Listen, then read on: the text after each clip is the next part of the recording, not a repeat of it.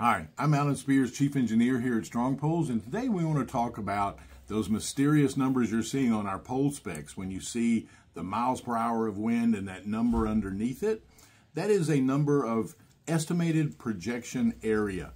In other words, how many square feet of sail can you have at the top of our poles with whatever you're putting on it before it overcomes the amount of movement that we want to allow. So we're trying to keep these poles as stiff and as rigid as we can keep them without a lot of movement. In fact, we don't allow any more than 3% of the entire pole height of movement until it overwhelms our numbers. So everything that we do is to keep that within our recommended movement numbers.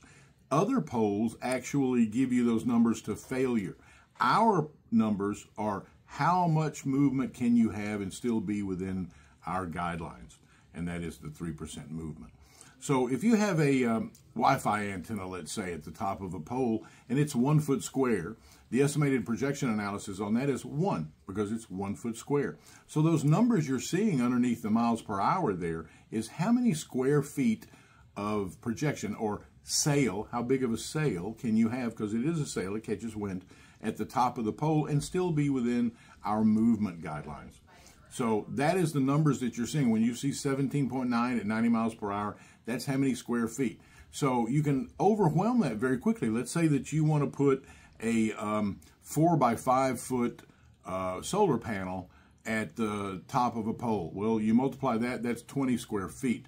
So if you see that is over the numbers of any of our poles that you can do. So we say, okay, move your solar panels off to the side on a direct bury pole right beside it, or some of our dealers have put them at the bottom with mounts, and that works out really well because you're much more stable. You have a lot less ability to move that pole when you're at the bottom, toward the bottom of it. So they put it in the lower half or lower third of the pole, and it works out great. So that's what our EPA, or estimated projection area numbers, mean. It's pretty much how many square feet you can have of something on there. A pan-tilt zoom camera may be as low as 1 or 1.2. A bullet camera is probably 0.3. So you can put a lot of bullet cameras.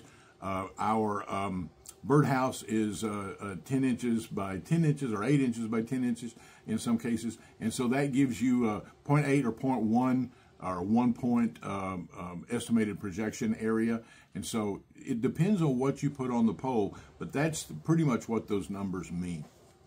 Thanks. I appreciate it.